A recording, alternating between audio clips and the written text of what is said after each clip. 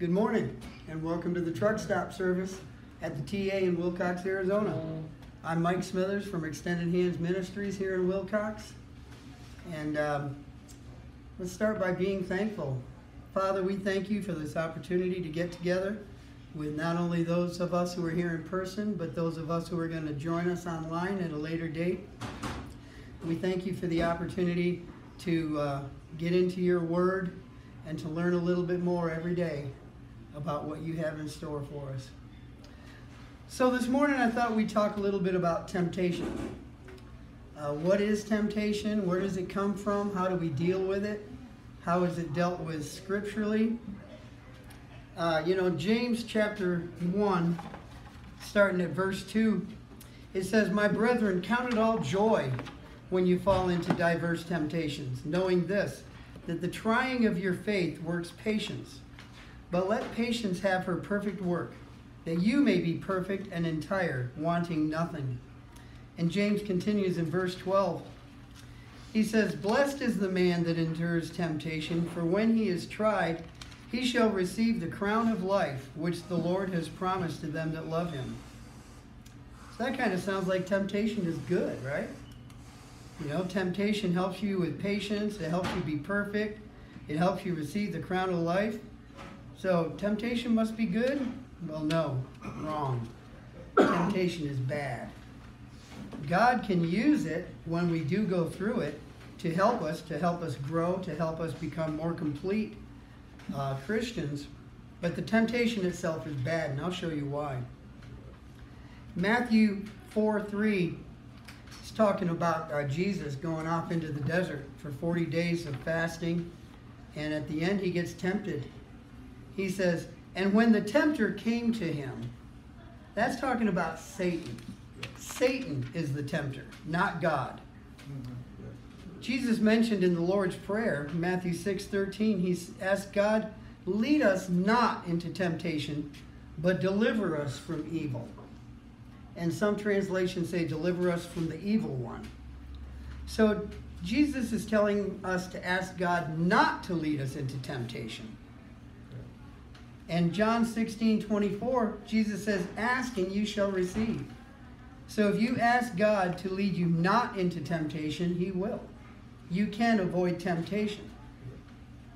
And also, James writes in chapter 1, verse 13, he says, "Let no man say when he is tempted, I am tempted of God. For God cannot be tempted with evil, and neither tempts he any man." So temptation comes from Satan. He is the tempter, not God. You know, as you go through Scripture, the books we call the Gospels, Matthew, Mark, Luke, and John, all of them talk about so often the scribes and Pharisees tempted Jesus. Now, I'm not going to go into each in detail, but you can look at Matthew 16, verse 1, Matthew 19:3, Matthew 22:18, Matthew 22:35, and it says the same things in Mark, Luke, and John. I recommend that if you really want to study the Gospels, there's a book called Life for Today Gospel Edition by Andrew Womack. It's awesome. It shows all 4 Gospels on the same page, so you can compare them. Each one is important. Each one, as we were talking earlier, there's different perspectives that we need to know. If you look at all these temptations, they were from the scribes and the Pharisees. They weren't from God. Jesus was tempted, and he dealt with it perfectly each and every time. Matthew 26:41, Jesus is last night with his disciples. He tells them, "Watch and pray that you enter not into temptation. The spirit indeed is willing, but the flesh is weak." So temptation comes because our flesh is weak. In the spirit, we are totally immune from temptation. But in the flesh, we're weak.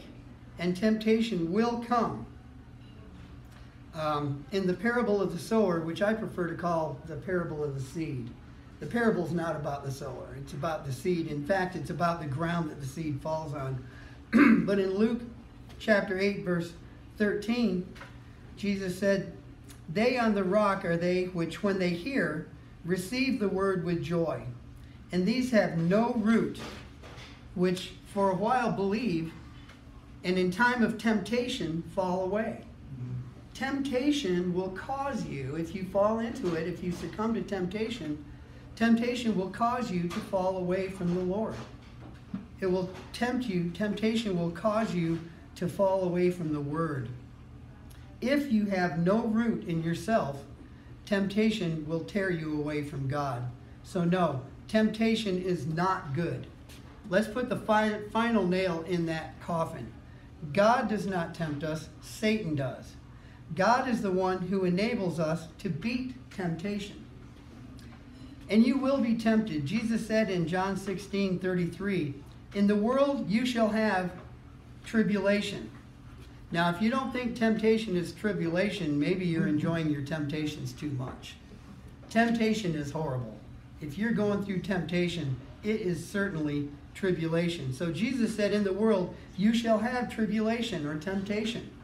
But be of good cheer. I have overcome the world. So you can survive temptation. 1 Corinthians 10:13 says, "There has no temptation taken you, but such as is common to man. But God is faithful, who will not suffer you to be tempted above that you are able, but will with the temptation also make a way to escape, that you may be able to bear it." And in 2 Peter 2, verse 9, it says, "The Lord knows how to deliver the godly out of temptation." He knows how to deliver us from it. So you shouldn't have to succumb to it. In Revelation 3:10, it says, "Because you have kept the word of my patience, I also will keep you from the hour of temptation, which shall come upon all the world to try them that dwell upon the earth." So temptation comes on everyone.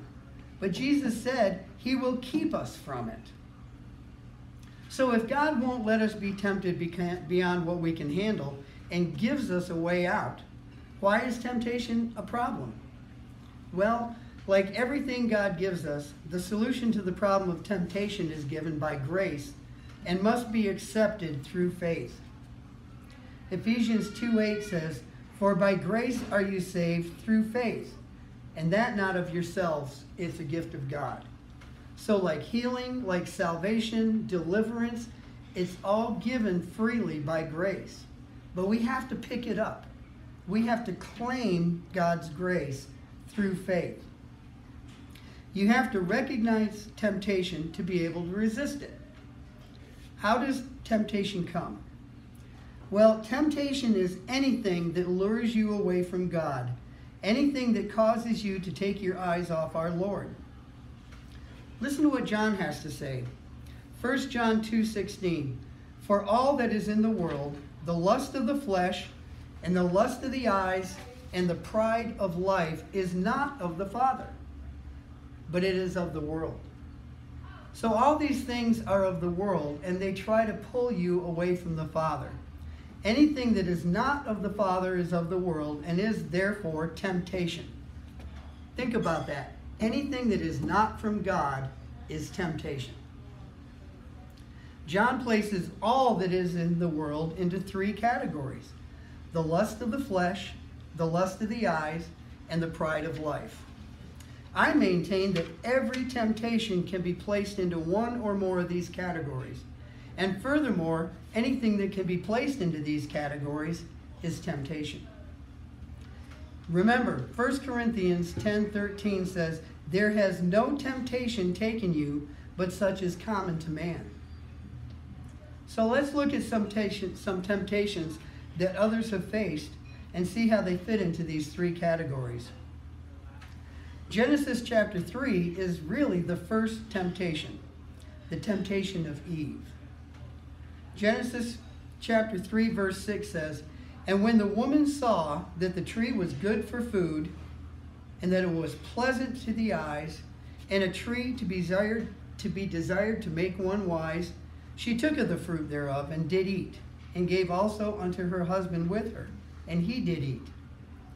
The tree was good for food. That's the lust of the flesh. Hunger is perhaps the most powerful lust of the flesh. If you've ever been without food for an extended period of time, you know how powerful that temptation is. All you want to do when you're starving is eat. It takes priority over everything else. Then it says she saw that the tree was pleasant to the eyes. That's the lust of the eyes.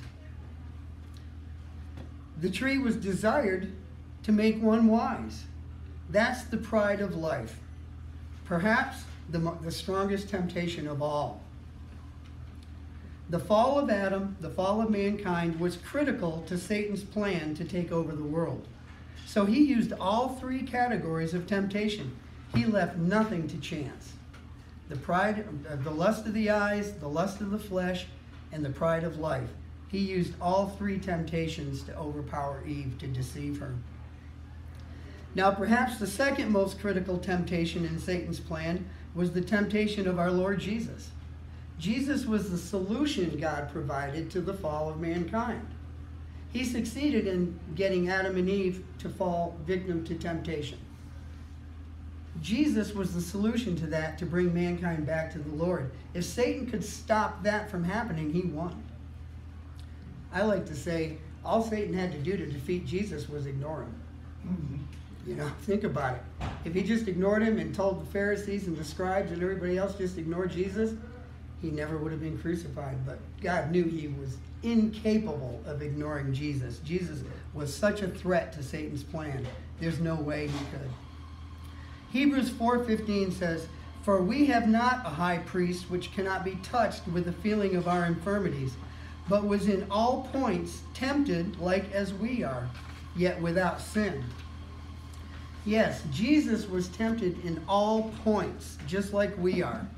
The lust of the eyes, the lust of the flesh, and the pride of life. And let's go through that.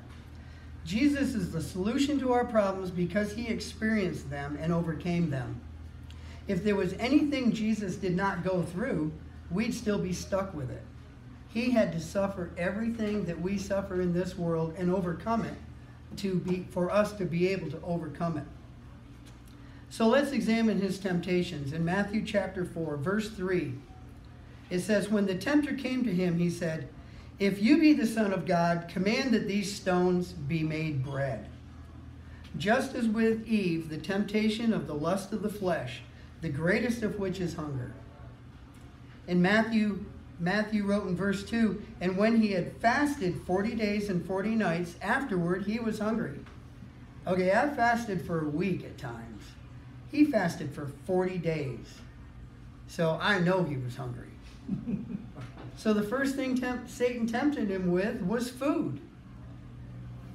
The next temptation in verse 5, "Then the devil took him up into the holy city, set him on the pinnacle of the temple, and said to him, 'If you are the Son of God, throw yourself down. For it is written, He shall give his angels charge over you, and in their hands they shall bear you up, lest you dash your foot against a stone.'" This is the temptation of the pride of life. Satan was saying, "You are God incarnate. This temple is yours. The angels are yours to command. Prove it. Show your power. Show your might." We fall victim to that all the time. I'm a child of God. Nothing can harm me. I can do anything, which is true. But you can't focus on what you can do. You have to focus on what Jesus has done. You have to remove the pride of life from you. Finally, in verse 8, it says, "Again, the devil took him up on an exceedingly high mountain and showed him all the kingdoms of the world and their glory. And he said to him, 'All these things I will give to you if you will fall down and worship me.'" This is both the temptation of the lust of the eyes. He showed him all the wonders of the world and all their glory. That's amazing. You know, as corrupt as this world is, it's still an amazing place. It is so beautiful. Mankind and Satan, in working together, cannot totally corrupt this world. It is still glorious and beautiful. It's also the pride of life. He says, "I will give this to you." So as with the temptation of Eve, Satan left nothing to chance. He used each of the categories of temptation. Unlike Eve, though, Jesus beat these temptations. How did he do it? Well, when we understand how he did it, we can use his example to defeat temptation when it besets us. In each case, Jesus went to God's word.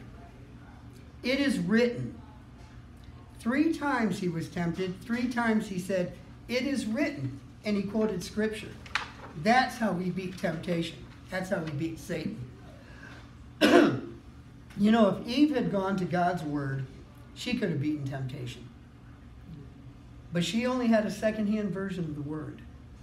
You got to remember, it says God told Adam, "Do not eat from the tree in the middle of the garden." Eve got it through Adam. She should still have known it. She should still have believed it. But I'll tell you, this is why we must get into God's word ourselves. Preachers and teachers are essential in teaching us about God and his word. But they are not a substitute for a first-hand, intimate knowledge of God. Like I said, Eve had a second-hand knowledge, and she fell victim to deception. She fell victim to temptation. Excuse me. Remember 2 Timothy 3:16. It says, "All scripture is given by inspiration of God and is profitable for doctrine, for reproof, for correction, for instruction in righteousness." Excuse me.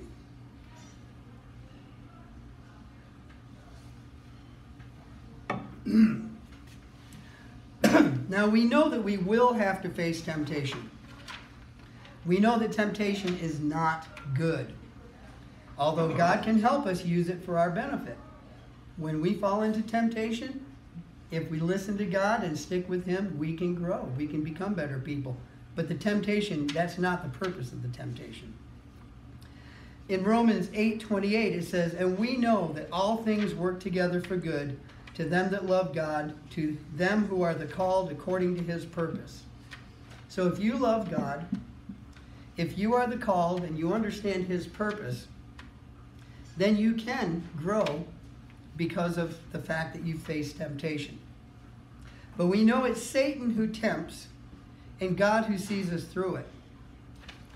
Well, we know that while he realizes we will be faced with temptation, he wants us to avoid it and will help us in our struggle. We know that temptation comes in 3 forms: the lust of the eyes, the lust of the flesh, and the pride of life. We know that the word is our primary defense against temptation, and our personal, intimate familiarity with the word is essential. Again, we don't want a secondhand or just a secondhand knowledge of the word. We don't want a secondhand knowledge of God. We want our own personal revelation of the love of God. So let's look briefly at each form of temptation to get a more specific way to combat it. The lust of the eyes. Psalm 101:3 says, "I will set no wicked thing before my eyes." So what does that tell you? To avoid the lust of the eyes, don't look at things that tempt you. Keep your focus on our Lord. I can't tell you everything. I can't go through everything the Bible says about this, but you, as I said, you need your own personal revelation. So do a word search sometime and study the words "turn aside." See how often we are admonished not to turn aside from the Lord. Remember, temptation is anything that draws you away from the Lord. So do not turn aside from the word. Do not turn aside from the Lord our God. The lust of the flesh, the second temptation. Yes, sexual lust is often the most talked about or avoided in conversation, lust of the flesh. The first 9 chapters of Proverbs contrast wisdom with the harlot, which is symbolic of all lustly flesh. Learn these chapters and live them. Study the first 9 chapters of Proverbs is awesome. Wisdom is what we want to stay focused on. The lust of the flesh is what we want to not stay focused on. And it's beautiful how he set it up. He contrasts wisdom with the lust of the flesh, the lust of the world. So learn those chapters, study them, and learn to live them. Now, one of the greatest ways to defeat the lust of the flesh is through prayer and fasting. As we've seen, hunger is the most powerful fleshly lust. It's not sexual lust, although that's powerful. But you know, you can survive without that. You cannot survive without food. And your body knows that. Your body will tell you, hey, it's time to eat. I don't care what you're doing. Sit down and eat. By training our bodies to obey our mind when we set out to fast, we train our body to obey our mind in every way. Think about that. The most powerful weapon your body has against your mind is hunger. Your body will try to run your life through hunger and other lusts. So you need to train your body to submit to your mind. Body says, I'm hungry. Your mind says, we're fasting. Suck it up. That's what Jesus was talking about in Matthew chapter 17, verses 20 and 21. That's when Jesus came down from the Mount of Transfiguration. His disciples had tried to cast a demon out of the so-called epileptic boy, and they couldn't do it. I could spend an hour just talking about that episode there. But Jesus told them, they said, why couldn't we cast this demon out? He says, because of your unbelief. Now, I know some translations say because of your little faith, but that's not true. Unbelief is not little faith. These disciples had faith.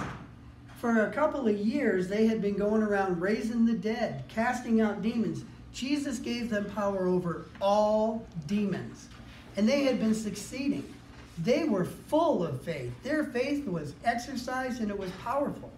But when they went to cast this demon out, it threw that boy into spasms. It threw him on the ground. It kicked him around. And their senses, their physical senses, told them that they didn't succeed. They did. The demon had to leave.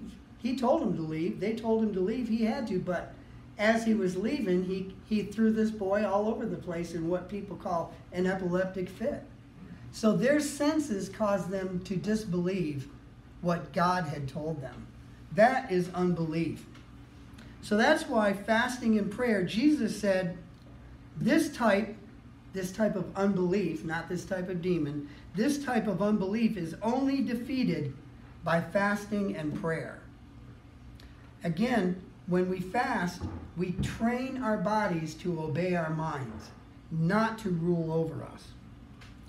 Now, keep this in mind. If you are fasting without spending your time in prayer, studying God's word, you're just starving yourself. And any unbeliever can do that. They can fast in that way. There are fasts all over the internet. You can learn to do this. You lose weight. Unbelievers fast all the time. But it doesn't do them any good spiritually because they're not spending their time in prayer. The point is to train your body to listen to the word and not to its own senses. So when you're fasting, make sure you're spending time in the word and praying. Lastly, the temptation of the pride of life. Do a word search sometime and study on the word humble. I'm not going to get into a lot of teaching today because of time constraints on humbling yourself. Remember, God doesn't humble you. If God was to humble you, that would be humiliation, not being humble. You humble yourself. You cannot be prideful and humble at the same time. You cannot operate in the pride of life when you're being humble. So go ahead and get your own revelation. Do a word search on the word humble and learn what it means to be humble. Even so, you have to own the word. That's why you need to take the time and study it. Now, one final caution. Galatians 6:1 says, Brethren, if a man be overtaken in a fault, you which are spiritual, restore such a one in the spirit of meekness, considering yourself, lest you also be tempted. All fault is a result of temptation. Anytime you sin, anytime you fall away from the word, anytime you fall away from the Lord, is because you succumb to temptation. That's Satan's goal, to turn you away from the Lord.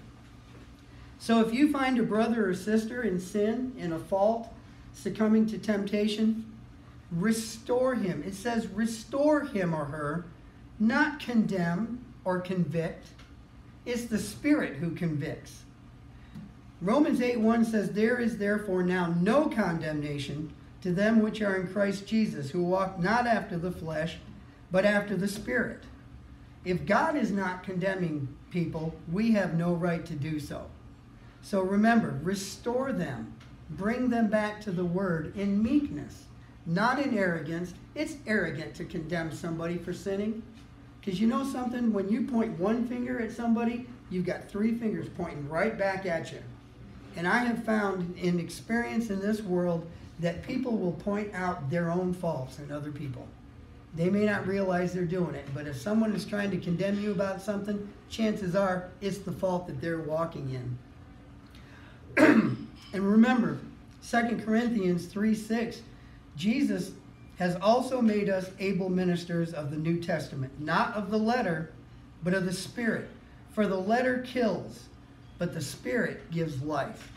So restore them in the spirit of meekness. It says, we who are spiritual, restore them in the spirit of meekness, considering yourself, lest you also be tempted. If you're pointing out their fault instead of pointing out their salvation, if you're pointing out their flesh, their death in the letter of the law, rather than their life in Christ, you are also going to be tempted in that way, and you could fall victim to the same thing they are.